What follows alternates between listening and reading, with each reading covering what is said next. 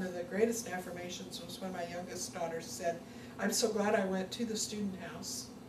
And this is with, on the other side of her wakening in the middle of the night with a mouse running across her pillow and the cockroaches being so plentiful, you know, it was just really hard for her because we never had encountered cockroaches before. And that was the hardest, one of the hardest things I did was convincing her to stay in the student house. She wanted to come home after that. Her friend Darcy Greenwald had just left the student house at that time. They had started together, they had known each other in Nebraska, and then Darcy left and went back to live with her parents. So that, combined with the mouse running across the pillow, was almost too much. And that's one of the hardest times I had talking her into staying, because I also wanted her to come home at that point.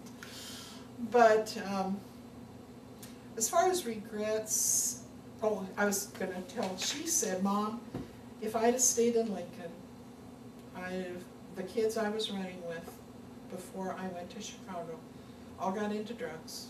They were making messes of their lives, and I probably would have been right in there with them." So she was grateful for having gone to be in the student house. So that was a real affirmation. And my oldest child is a son, and then my oldest daughter wasn't a part of the student house, but after graduating from high school said she didn't really want to go to college right away, had been a straight A student and didn't want to hop right back into another academic situation. And I said there are lots of ways to learn, and going to school is only one of them. And so she took off for India for a year, went to the academy in Brussels, the very last academy that was taught in Brussels. I could tell she was hesitant to leave to go, and I said, "What's going on?" And she said, "I don't know whether I want to go to India or not." I said, "You don't have to decide about going to India.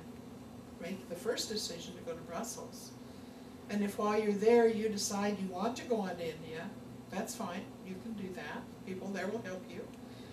If not, turn around and come back after the Brussels experience. You decide." Well, while she was over there, she met other people who were going to be going on to India. And so she did decide to go. So she left in June, right after her 18th birthday, and I didn't see her until the next April. That was a long time. Talk about a feeling of emptiness in the pit of your stomach when you send your kid off on an airplane, knowing you won't see them for almost a year.